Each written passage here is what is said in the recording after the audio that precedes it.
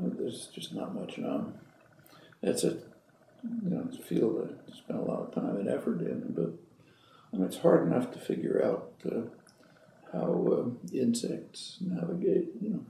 When you try to get to humans, scientific evidence on anything of human significance is very slight. There's a lot of evidence on how the visual system works, how the motor system works, and so on. But when you get to more complex problems, there are problems of the kind you can't even answer for insects. Not much to say about humans. Well, look, human beings are organic creatures. They're not angels, which means that there's going to be necessarily limits to understanding, and we don't know what they are, but they're going to be there. There's no particular reason why the brain should be out of reach of the kinds of techniques of research and inquiry that we have, but it's a very hard thing to do. Take a look at, if you really look at the science, so right here at MIT, for example, there's been a project for decades on nematodes. They're tiny little worms that have 800 cells and 300 neurons. The entire wiring diagram is known, but trying to figure out what they do is very difficult. It's perfectly possible, and has been argued, that the whole tradition of neuroscience for hundreds of years actually is off in the wrong direction.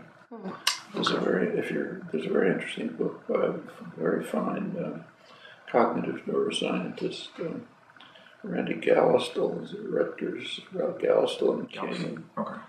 I forget the title, but what they basically argue pretty plausibly, I think, is that neuroscience is a little bit like the famous story about the drunk looking under the lamppost. He lost his key on the other side of the street, but this is where the light is. I see. And they're looking at something that comes out of what's more or less understood. Neuroscience has a kind of an associationist intellectual framework. So you look for a strengthening of synaptic connections with repetition and so on. And Gallistel argues that's just not the way the brain works. He says the brain is basically like a computer. It has the kinds of units. If you look at the cognitive achievements, what animals, he's mostly talking about insects, but if you look at what insects do, they're basically computing. And a computer, we understand the basic theory of computers. They have units on which you can write something, you can read from it, and you can address it, so you can find it somewhere else. And he says neuroscientists ought to be looking for units like that, because they seem to be the basic units of cognition. But as long as you're just looking at, say, synaptic connections and associations, you just never find it. You look forever. In a sense, it's with linguistics and the brain science, it's a special problem. If you study the visual system, you can use comparative evidence, and you can use invasive experimentation with animals. Maybe you shouldn't, but you do it. So you stick electrodes into the brains of monkeys and cats and so on. In the case of humans, in the case of language, there's no comparative evidence. Other organisms just don't have the capacity. And we don't permit ourselves to do invasive experimentation with humans. Actually, it was done at one point. Actually, in Canada, there's a famous neuroscience, brain scientist, Willard Penfield McGill.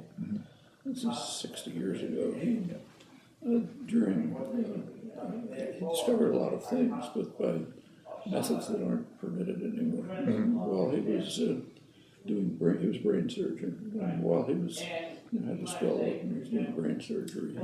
He also investigated things about what the brain was doing. And you can find things out that way, but it's not permissible.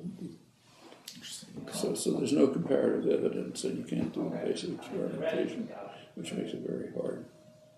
Yeah. There are results, and some of them are interesting, but they have gotten in more sophisticated ways.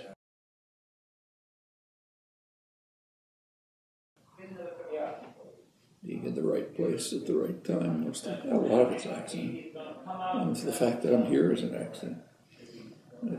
When I got my PhD at Harvard, I wasn't in any field, no identifiable field, and there were no academic openings. In fact, my first book, 55 years ago, was turned down by MIT Press because with reviewers' comments, which were pretty sensible, saying, we don't know what this is. There's nothing around like that. I did get an interview with the head of the electronics lab here through friends, Jerry Wiesner. And I talked to him a little about my work, and he was kind of interested in it. And he suggested that I would join a machine translation project that they had. And I told him I'd be happy to be here, but I'm not going to work on machine translation. That doesn't make any sense. Gotcha. And I discussed it with him, and apparently thought that was pretty good. So he hired me as a research assistant, and just went on from that. But it had to do with things that were happening in the society at the time. There was a ton of research money coming in from the government, actually, the Pentagon. Can you close it? I mean, the whole IT revolution, the computers, the internet, so it was all being developed under Pentagon funding at places like RLE, MIT. Now, it's interesting what's happened. We don't have a free enterprise economy, nothing remotely like it. The basic entrepreneurial work, the creative, inventive work is mostly done in the States. Who feeds at the public trough? There's kind of competition in that. Yeah. But it's, and a lot of the work is done, right at whatever. I mean, this is called a private university, but it was frankly 90% funded by the Pentagon. And the research was done here for decades on computers and internet, microelectronics, and software, And finally it's handed over to private enterprise to make profit. It's basically the way the system works. Well, Pentagon funding has actually declined, and NIH funding has increased. And there's a reason for that. The cutting edge of the economy is no longer electronics-based, it's biology-based. So the public has to pay for it in a different way. But it's pretty much the way the system works. You can have a more just society. Like we have a more just society now than we had 50 years ago, in many ways, and could get a lot more just. There are a lot of dimensions to justice. So if you walk outside in the halls here, you'll see about half women and half minorities and so on. If you walked in the halls when I got here, it was all white men. Okay, that's a sign of a more just society. And that's all over, not just here.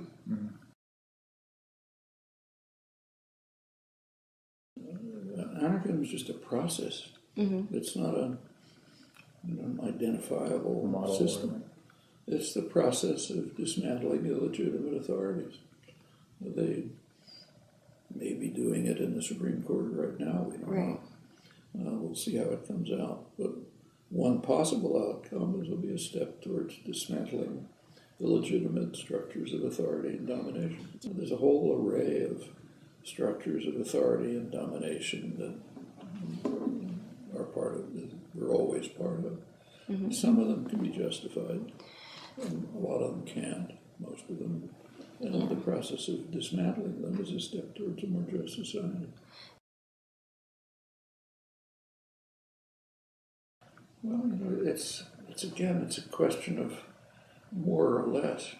So in the kind of world we live now, I think it's beneficial to have a representative government, or to be more precise, it would be beneficial if we did have a representative government. We don't. If you take a look at, say, the United States, there's pretty good studies by interest in professional political science. You may have come across them of the relation between attitudes and policy. And it turns out about 70% of the population is essentially disenfranchised. Lower 70% in the income scale. Their attitudes have no influence on policy. The political class doesn't pay attention to them. Right. You take a look at, say, how senators behave. They pay no attention to the bottom income third, but a little attention to the middle income third, a lot of attention to the top. When you get to the top, 0.1%, they listen very carefully to what they say. No, that's a plutocracy, it's not a democracy. Minimal condition of democracy, minimal, very minimal, is that people's opinions matter. Now, if people's opinions don't matter, you might as well call it fascism. So yes, that's minimal. There's another question as to how they are able to form their opinions. So do they have access to information? Do they have... and we have huge institutions in our societies, Canada too, which are devoted to trying to make people stupid. One of them is called advertising, which is a huge industry. Its whole purpose is to undermine markets. Nobody talks about it because you're not supposed to think about the world, but if you've ever taken an economics course, you learn that markets are based on informed consumers making rational choices. Okay, turn on the television set. There's your information. What they're trying to create uninformed consumers making irrational choices. And that's a reflection of the monopolization of the economy. If you had a real competitive economy, which there was in a sense maybe 150 years ago, you had very little advertising. People sold goods because people wanted them. And if you wanted to present what you had for sale, you described it. As you move towards higher levels of monopolization, oligopoly, companies don't want price wars because it cuts into their profits. So what you try to do is a kind of tacit collusion about prices, and you try to develop profit differentiation along, bigger tail fins and whatever it may be. But so keep away from price wars and try to create product differentiation along things that really don't matter, emotions and others. That's advertising, and the same in the political system. I mean, in the political system, it's basically run by PR agencies, and what they want to do is create an uninformed electorate that will make the irrational choice.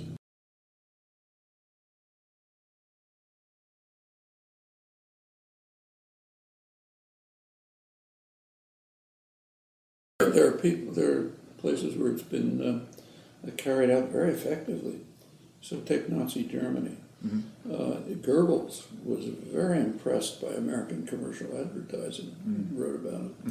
And he said, we can use those techniques to bring, not only support, but gratification to the Germans, and he did.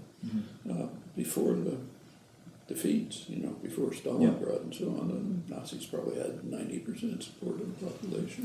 And people were emotionally satisfied. Wasn't very pretty, but worked. And the idea that you should somehow manipulate people in ways which will gratify them is a strictly totalitarian idea. In its own. I mean, people ought to be able to figure out for themselves what they like. In fact, a lot of advertising is based on what's called fabricating want. Yeah. And sometimes it becomes comical. Yeah. You've studied this stuff. Okay, so now if you take you take a look at academic psychology, there's a subfield of academic psychology which is devoted, applied psychology, was devoted to how to get children. It's the study of nagging.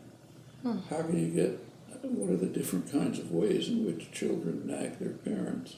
That was initiated by the advertising industry. Oh, wow. They realized that there's a big segment of the population that don't have any money and they're not buying. So we've got to get them to nag their parents. So, I want that $400 mechanical toy, and if I don't have it, I'm going to die. The parents break down and buy it, and throws it away in 5 minutes. But that's the kind of thing you expect in a society that's based on trying to induce stupidity. And there's a good reason for it.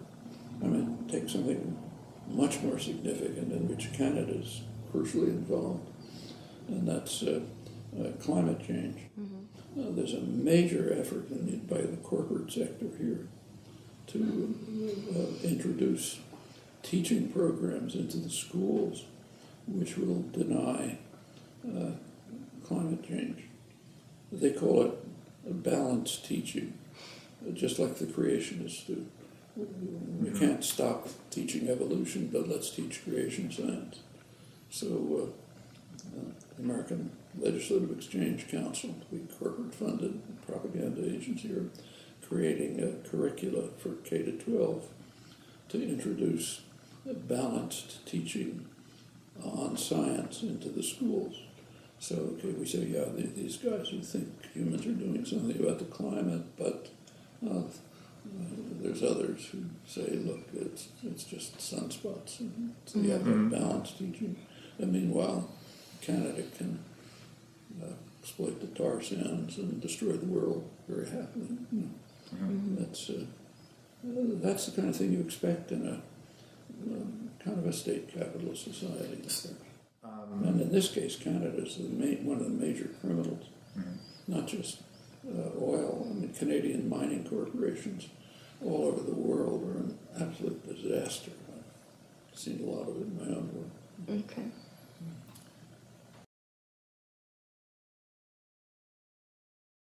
It's money, but because of the way money is dealt with. I mean, take the banks, okay? So in the 1950s and the 1960s, which were the huge growth period in the United States, and I think probably Canada, banks were someplace on the corner where you deposited your money if you had some extra money, and they lent it to somebody who wanted to buy a car or something like that. There weren't any interstate banks. The banks were not involved in complex investments and derivatives. None of that stuff. This took off in the 70s.